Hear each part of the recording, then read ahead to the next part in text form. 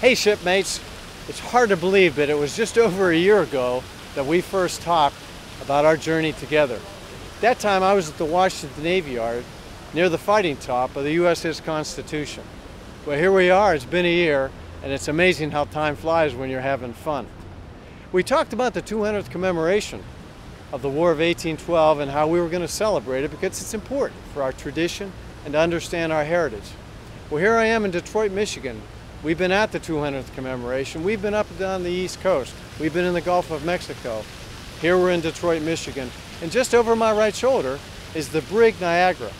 Now the Brig Niagara was a major part of the War of 1812.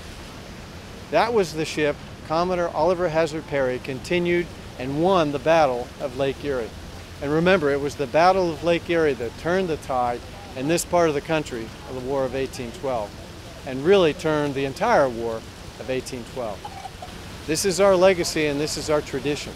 Bold people, innovative people, and brave people who were willing to carry the fight to the enemy. This continued in the Civil War, continued in World War I, in World War II, the Vietnam War, and this is a tradition and legacy that you are riding today. You are out and about in this world carrying our message and protecting the freedom on the seas. So as we continue ahead into this next year, remember our tenets. Warfighting is first, we will operate forward, and we will be ready. We were ready today to answer the call when we are called, and we will build the force of tomorrow that enables those that come after us to be ready and continue that fight. And we will do so with a powerful, diverse force. So I want to thank you for what you do. I'm proud to serve with you, and I want to thank your families because they are the wind underneath our wings.